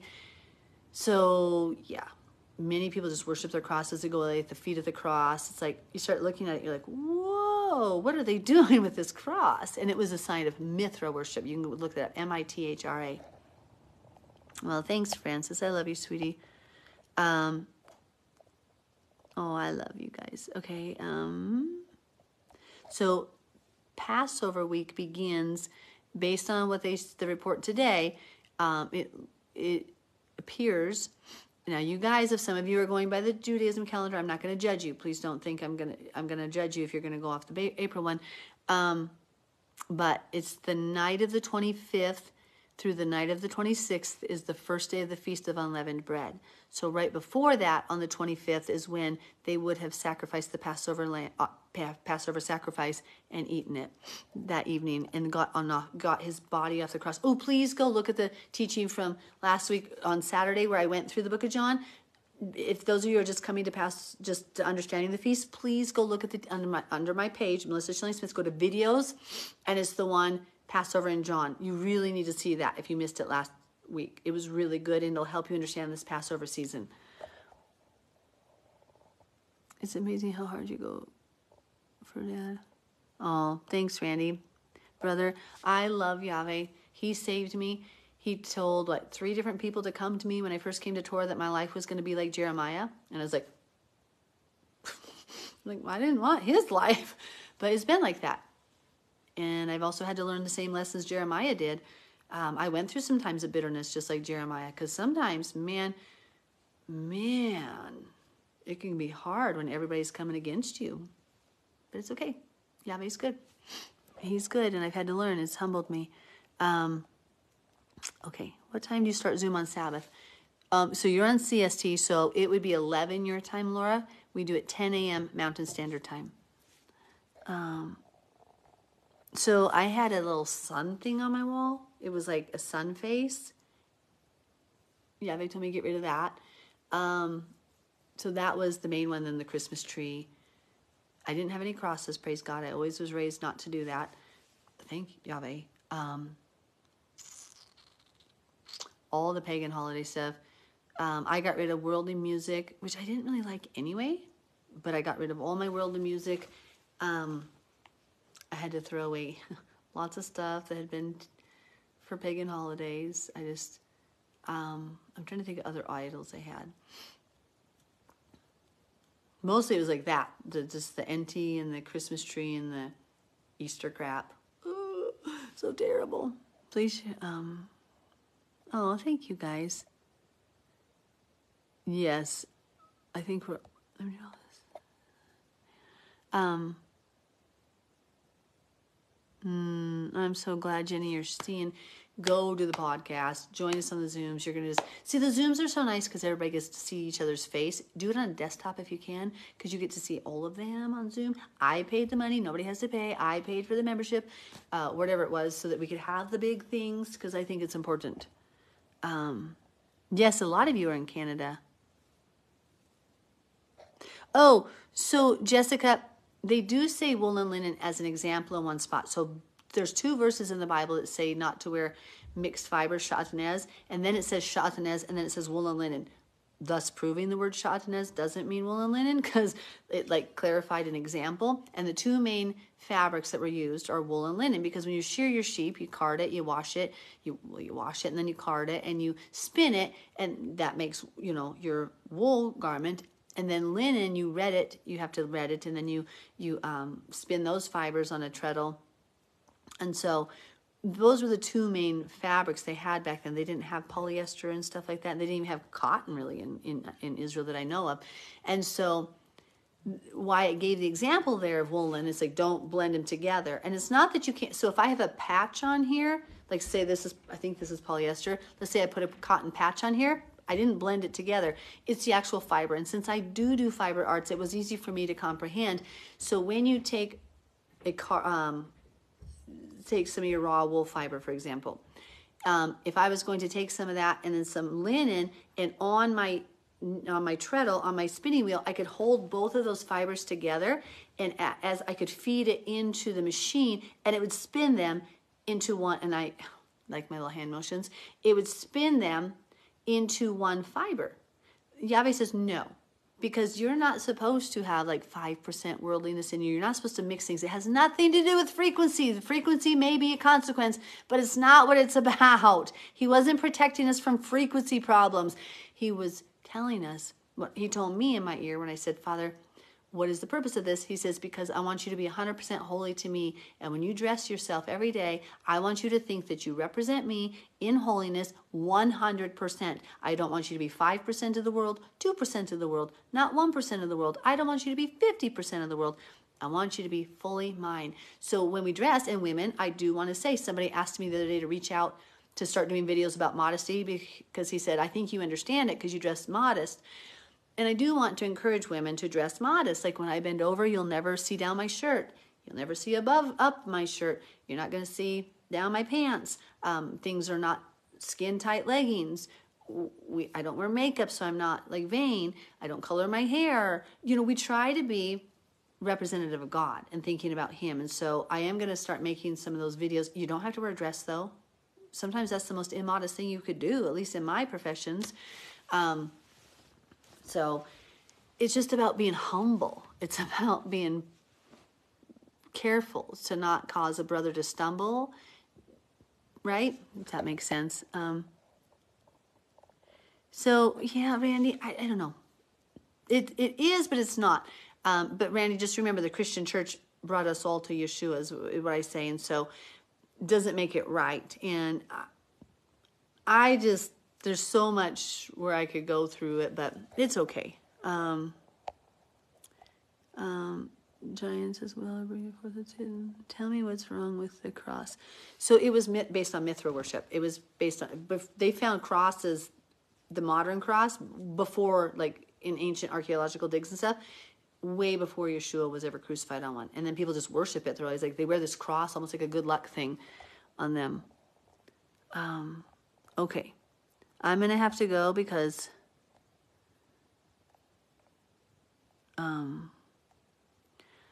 okay. Oh, Jody, you're awesome. Look at that. So meat and milk is not biblical. It says not to cook a kid in its mother's milk, but we see in the story of Genesis that Abraham served curds and a fatted lamb to the animals. It's just a goat in its mother's milk. So kosher just is technically meaning clean and okay. So I eat biblically clean, completely biblically clean, 100% biblically clean, no pork, no contamination, no cross contamination. Hope that makes sense. Yeah, I do, Jeanette. Oh, I know I confuse people. I've just read it so many years where I know where it's capital Lord, all capitals, or capital God. I just put the word Yahweh. If it's capital G, little o, little d, it's the word Elohim. If it's capital L, little ord, it's Adonai. Yeah, I just do it on autopilot. You're right. I probably did. You're probably like, this is the NKJV and it doesn't say that. What is she doing? I could see how that would be confusing. So Tammy, I don't, yeah. I mean, those are like, so many people, the cross necklace, if you think about it, yeah, it's, it's like people worship that cross, and that cross, that cross right now is rooted in Mithra worship, and the Celtic religions use that cross symbol. Yeshua, they think, died like on a more of a stake, like his hands were up here. So I wouldn't wear one. Right, so good job, Danielle. Oh no, July 1st is not the first of the new year. March 11th was the beginning of the new year this year on the biblical calendar, spring. It's a little, see, here's the thing.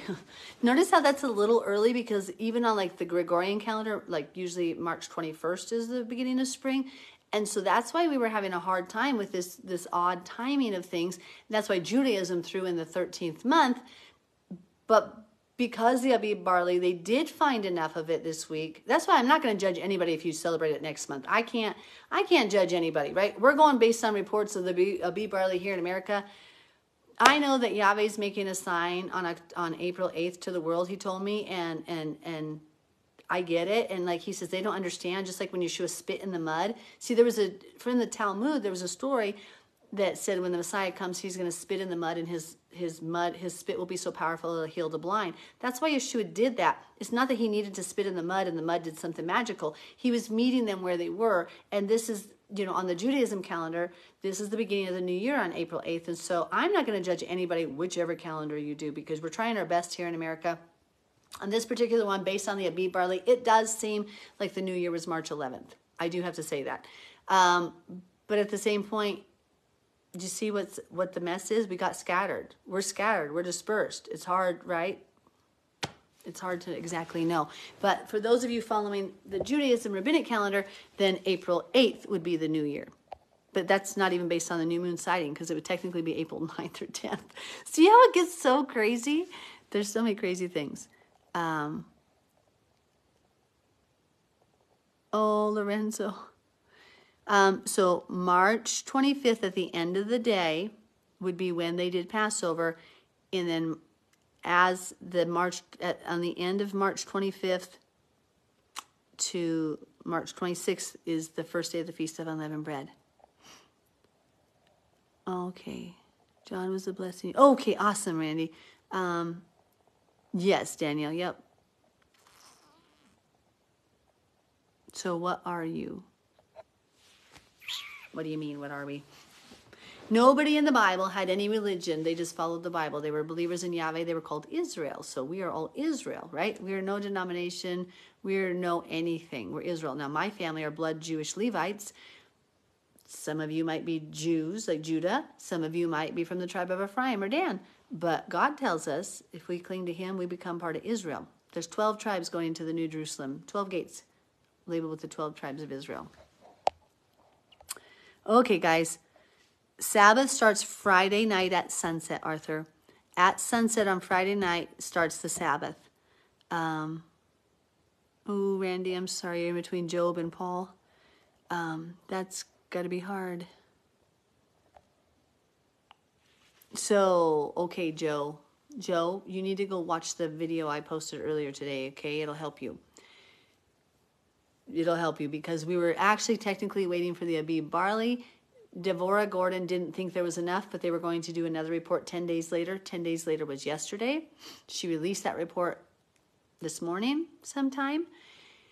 And so they do believe, it does seem, 4 of the 7 fields have enough barley. If we wait another month, the barley will be past the stage of the first fruits, it appears. And it could shatter in the head, and then that wouldn't, yeah, that's just, Okay, guys, I love you. 4th of July. Kenneth, I do not want to know what you're asking, but I don't really honor the 4th of July because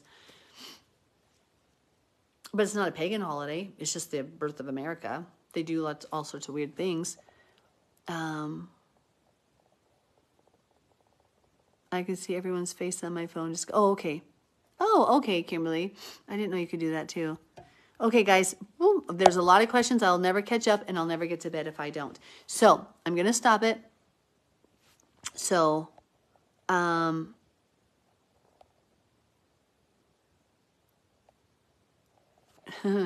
Laura.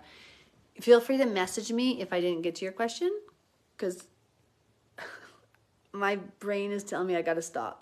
I've been up since, well, I got up first at like 2 something this morning.